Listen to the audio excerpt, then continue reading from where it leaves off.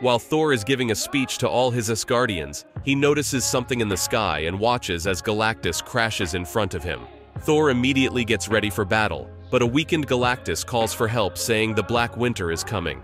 Thor questions him about the cosmic threat, and Galactus says each person perceives the Black Winter differently, but you will always see your own death. Galactus then seemingly blasts Thor, saying he needs his help to defeat the Black Winter. But when the smoke settles, Thor stands as the new Herald of Thunder. However, this alliance is short-lived, as after the two finally confront the cosmic entity, Thor betrays Galactus by using his body as a bomb to destroy the Black Winter.